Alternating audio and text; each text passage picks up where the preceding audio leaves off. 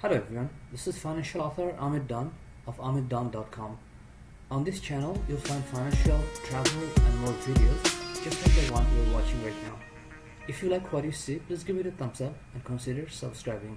Hello everyone, this is Amit Dunn of AmitDunn.com. I've been using Garmin Vivoactive HR and Fitbit Alta HR for a while, and today I'll talk about 3 things you'll love and 3 things you'll hate about Garmin Vivoactive HR and Fitbit Alta HR smartwatches. I'll talk about 3 things you love and hate about Fitbit Alta HR and Garmin Vivoactive HR, or you can say three differences and similarities between these 2 smartwatches. So the first thing you love about Garmin is that its battery life. It has a longer battery life. In general, I would only need to charge my Garmin about once a month or sometimes after 3 weeks, but never before 3 weeks, so it has much longer battery life.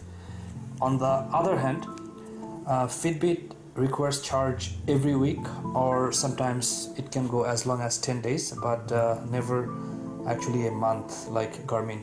So Fitbit has disadvantage on this point. The second thing you love about Garmin is that this is 100% waterproof, and you can keep this while you shower. You can wear this swimming, so you can basically do anything you want with this. This is 100% waterproof, so it's a big advantage for Garmin. So I'll just put my Garmin in the water. Okay, so still you can see the reading. Yes, and you can keep it, day after day, week after week, and still it's gonna be okay, because I wore this many times for shower, swimming, everything, and no problem. On the other hand, Fitbit is not waterproof, 100% waterproof.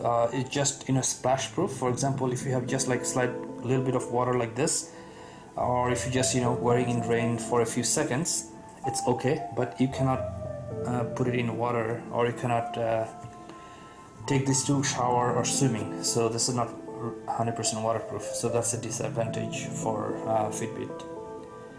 The third thing you like about Garmin is that you can turn off the Bluetooth, which is a very plus point for me, because I don't like to keep my Bluetooth on while I'm wearing something.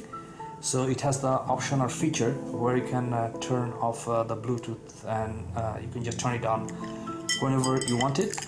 But for Fitbit, it doesn't have that option, so the Bluetooth is always on, and whenever you're wearing it or just leaving it somewhere, still it will be on. It doesn't come with that option to turn on or off Bluetooth. So in that way, this one has disadvantage. Now the third thing you'll love about Fitbit is that in terms of app, Fitbit has actually a better app, and it's just more user friendly, and it gives you all the information at a glance. And for example, I'll just take you a sample here.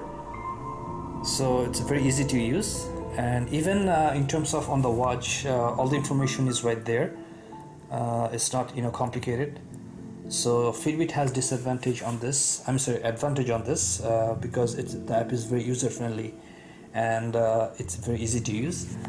On the other hand, Garmin app is not user friendly. It doesn't give you user friendly interface or options, so it's a bit complicated, and I don't like using the app at all. So for that reason, whenever I need to look at my stats and everything, I use the Fitbit.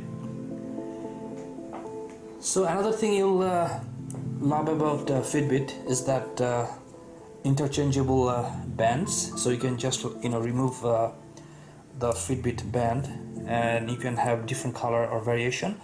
I have only one set, which is black, but if you want, you can buy blue, green, brown, red, any color you want. So that's a very plus point. And for Garmin, actually you don't have that option, so you have to just stick to the band it comes with. Let me just put it here. Okay, so I'll just leave it here for now.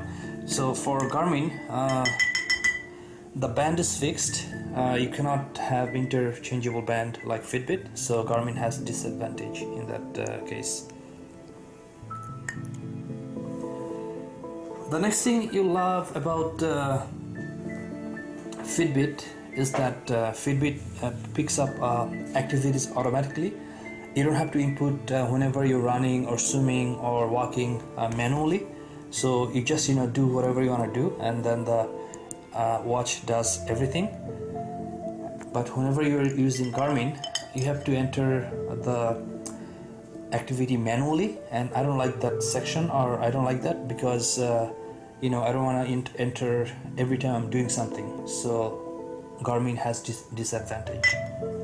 That's all I can think of right now. So both has some pluses and minuses based on which one is your preferences, or what are most important features you're looking for. You have to make your choice whether you want Fitbit or Garmin. But these are these advantages or disadvantages or pluses or minuses I can't come up with. So I just wanted to let you know so you can make an informed decision. So that's all for now. If you like what you see, please give it a thumbs up and consider subscribing. There will be more videos coming up, and I'll see you shortly. Thank you.